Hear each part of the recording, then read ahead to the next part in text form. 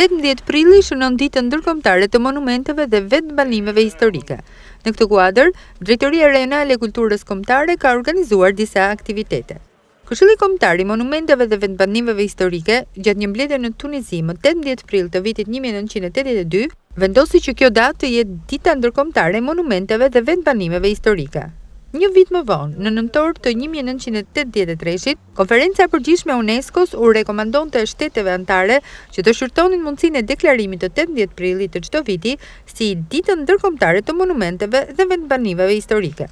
Durrësi është një qytet antik i ngritur mbi rrënoja arkeologjike. Në qytetin bregdetar gjenden disa nga monumentet më të rëndësishëm kulturor të vendit. Për këtë arsye, gjatë gjithë vitit vizitohet nga një numër i lartë turistësh. Gjatë ditës së sotme, monumentet e Durrësit dhe Muzeu Arkeologjik mund të vizitohen falas, duke dhënë mundësi kujdo që është i apasionuar pas historisë, arkeologjisë dhe kulturës të prek nga afër të kaluarën e qytetit bregdetar. Njëherësh, në kuadër të kësaj dite, në orën 17 në amfiteatër, do të prezantohet ekspozita Shprehje me mozaik, ndërsa në Muzeun Arkeologjik, në orën 19:30 do të zhvillohet një tjetër aktivitet.